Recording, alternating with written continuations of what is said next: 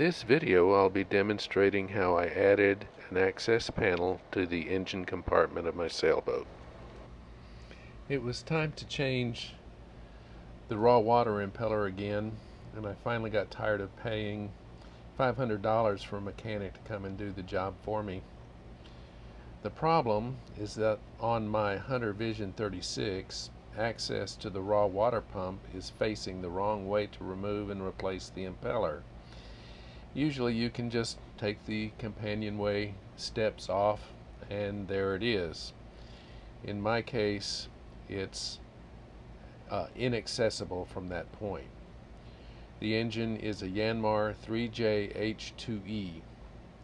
I decided that what I needed to do was add an access panel to the port side of the engine compartment in the main salon.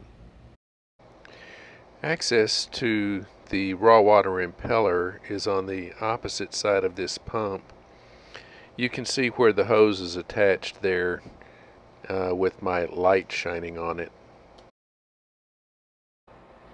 I took some measurements so I'd know where to cut a hole on the other side there, how tall and how wide. Then I used those measurements to mark a line where I would be cutting. I drilled pilot holes for the saber saw.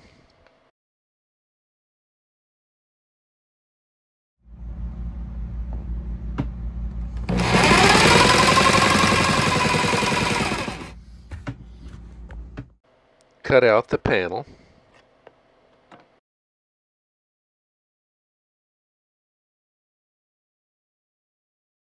Measured the edges for the trim to go in place. I dry fit all the trim before I glued it in place.